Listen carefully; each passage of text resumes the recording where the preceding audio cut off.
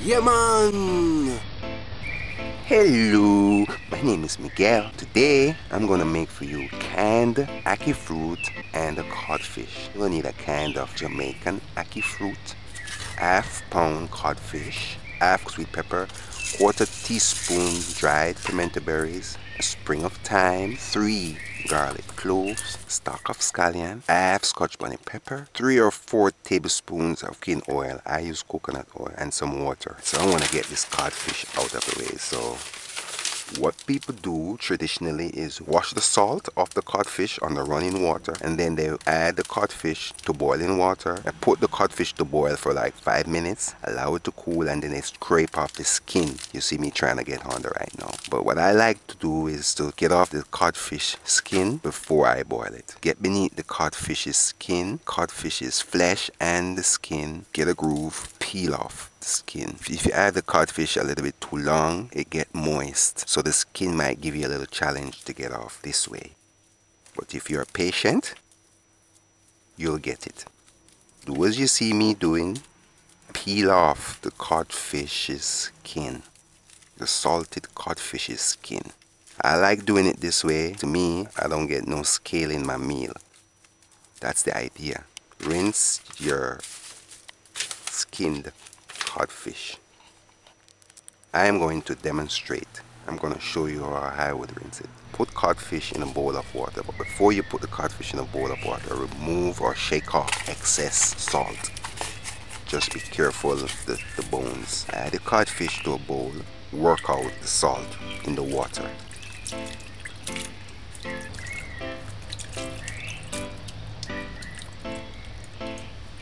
Industries salt fish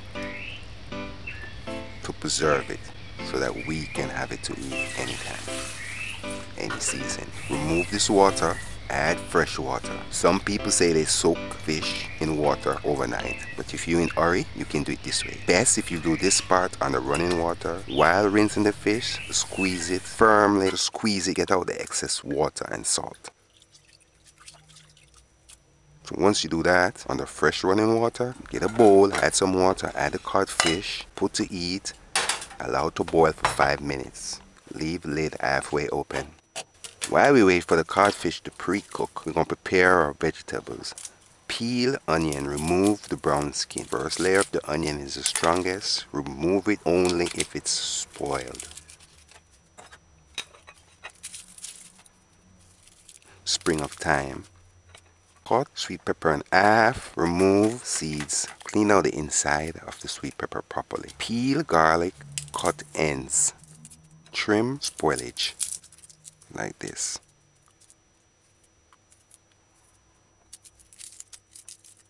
Scallion, remove dying leaves, cut off ends, cut root end off and the tip of the leaf that's dying.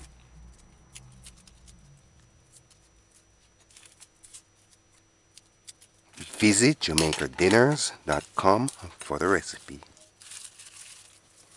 I'm using half scotch bonnet pepper. I'm taking it from my pickled scotch bonnets that I made at home. You want to see how to make pickled scotch bonnet? Visit JamaicanDinners.com.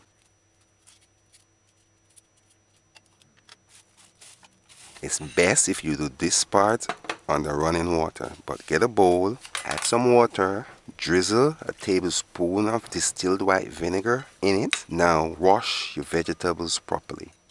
Peas, sweet pepper, rub your finger and get between the grooves and wash the sweet pepper properly. Rub the leaf of the scallion and wash it properly. Get off the dirt. Thyme stick, sometimes mildew, so you gotta wash that properly as well. After wash, give it a final rinse. It's best if you do this part on the running water. Turn the stove off. Leave the codfish in the water for a minute or so. It's been 5 minutes. Codfish been boiling away. You can take it out now if you want, but I'm gonna let it stay for a minute. Slice onion 1/16 between 1/8 of an inch. Slices. You see, with these round onion, you gotta be careful with the onion kind of shift and the sharp knife. So that's why I'm being very cautious when it comes to cutting onions more than anything else. Diced scallion. Piece sweet pepper, and note, you can use bell pepper or paprika. Make some nice little slices. It's been less than a minute, so I'm just going to remove the codfish from the hot water. Lay it on a plate, a clean plate. You see how clean the one is that I stripped compared to the one that I scraped? And put it on the plate, allow it to cool. If you were doing it the other way, now you would have boiled it and you would have added skin on it. So you allowed it to cool, and then after cool, you kind of scrape off the codfish's scale or the codfish's skin. Keep ingredients separate. Gather your ingredients.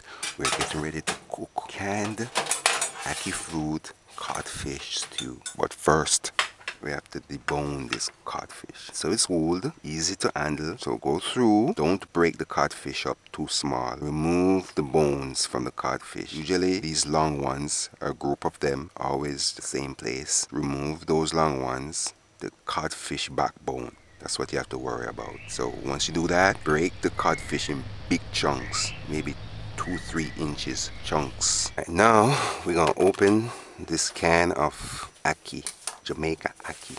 Wipe the can, the surface of the can, with a clean tablecloth or paper towel. Use your can opener, open the can. If you want to do it my way, all I'm doing is sticking the surface with a sharp knife, firm knife, and once I get a hole, I just use the knife and open it. Just remember, cut away from you if you decide to do it this way. Cut away from you. So if it slips in the atmosphere. Because I cook online, most people have access to the canned ackee.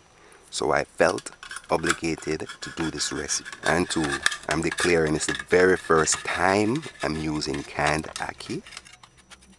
Once I burst the can, you can smell the aroma. It smells like butter ackee. Awesome. Best ackee, we call it butter ackee here in Jamaica. And initially, when I open the can, I smell the butter ackee. Look how bright yellow these ackee fruits are. I'm 100% impressed. Look, it's already cooked. You remember I always say when it's cooked, it have that nice bright yellow color? That's what it has. Get a colander like this and pour out your ackee in a can in it and let it drain. Once it's drained, you just gently pour some regular fresh water over it and rinse it a little bit. Do as you see me doing. So this is the ackee fruit. It's already cooked. You can eat it just like this. It's soft and tenderized. Guess what, guys? You all are getting the quality ackee because we have many species of ackee. If you don't have a colander, you can use a strainer.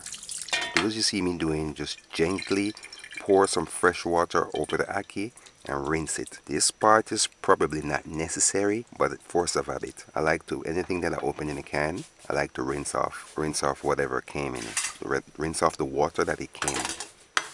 It's actually the same ackee that we get out here, and the can one is the quality ackee. I am like over 100% impressed. From this one can of ackee, I'm gonna make 2 different dishes: ackee fruit stew and ackee and codfish stew. This is where you need to go check out the other video if you're watching this one. Now put to heat a saucepan. I'm using a medium-sized saucepan. Like I said, I'm going to show you how to maximize flavors from the dried pimento berries without having them in the meal. So with the saucepan, be sure the saucepan is dried out properly. Put the saucepan to heat. Put the stove gauge on low. Add oil. Add cooking oil. I use coconut oil. Stove gauge is on low.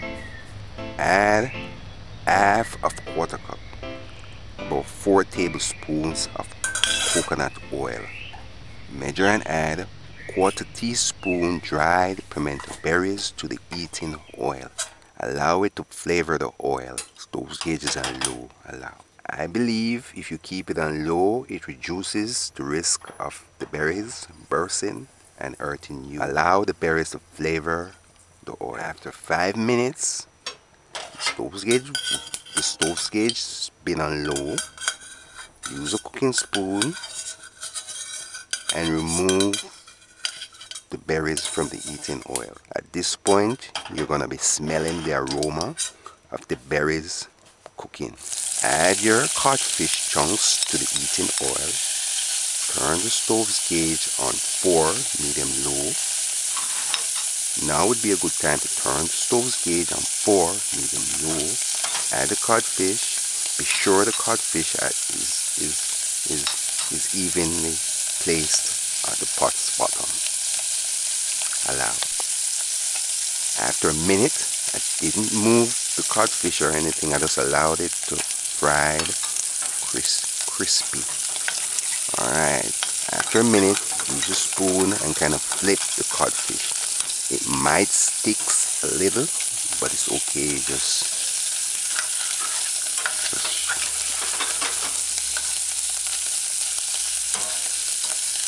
Just be firm.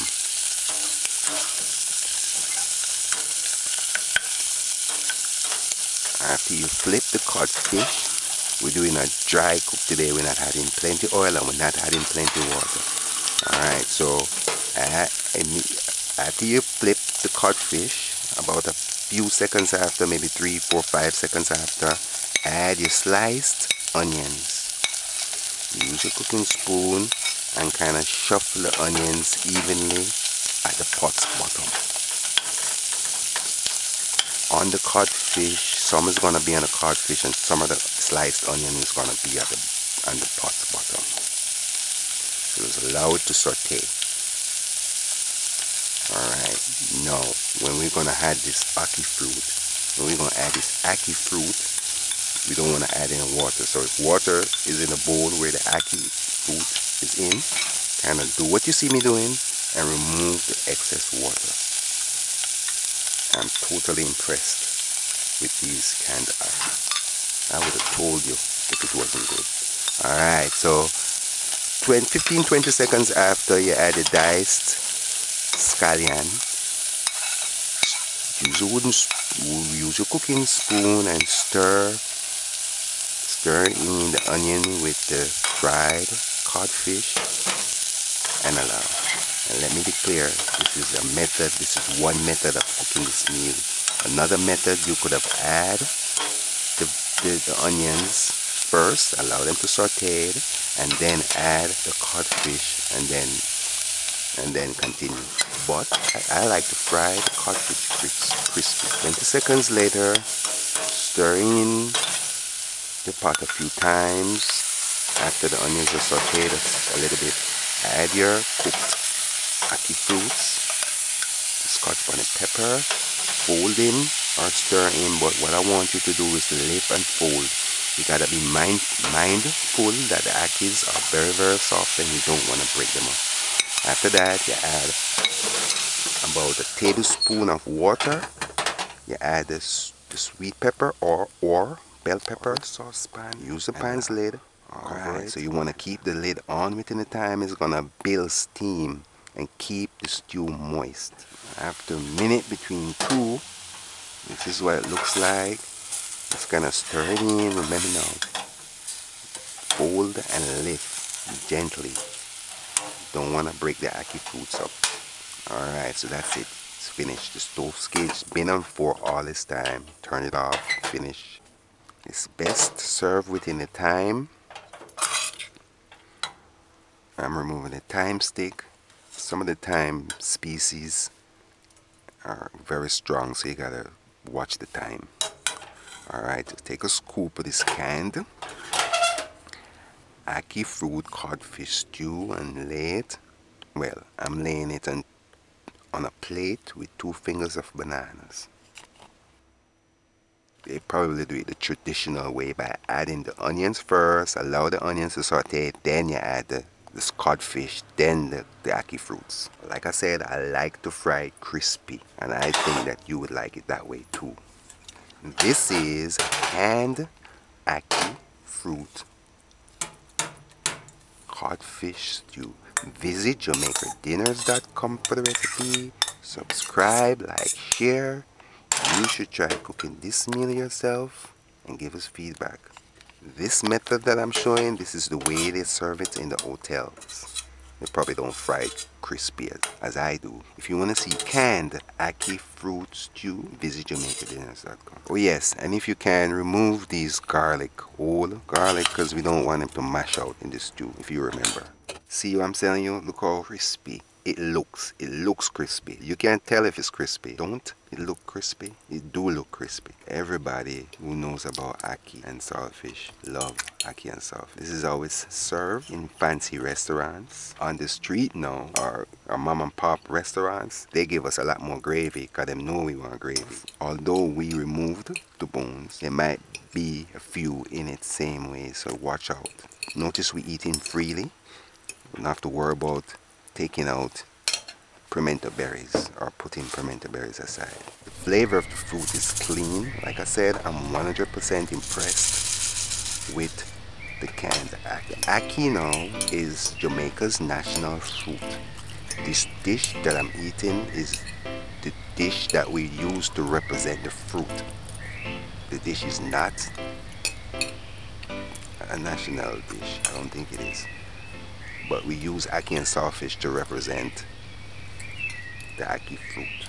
Ackee fruit is Jamaica's national fruit. The flavor of it is very unique. It's hard to describe.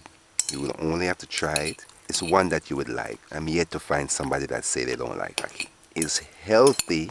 However, I would recommend that you don't eat it regular because it's also fattening. It's probably high in cholesterols. Fat is cholesterols, right? Calories is something different. Calories is what we gather or get or something like that. I'm not sure. I especially did this canned ackee from an international audience. Most Jamaicans don't buy canned ackee. If you're a Jamaican, you're probably seeing how the canned ackee look for the first time, just like me. The flavor of it is clean. I'm impressed. Regulator boards, the regulators, I say good job. International regulators, they demand of us for it to be a specific way, and we go overboard. Jamaicans, you all are doing a very good job with this ackee thing. It's the very first time that I bought canned ackee, and I'm impressed. I'm not gonna buy it again here in Jamaica because I can have the fruit itself. I don't need to buy the canned ackee. And the canned ackee is also available in Jamaica here in the supermarket, because a lot of times when I'm in the supermarket, I see people buying the canned ackee and oftentimes wonder, but maybe that's what they're accustomed to. Ackee makes a lovely sandwich as well.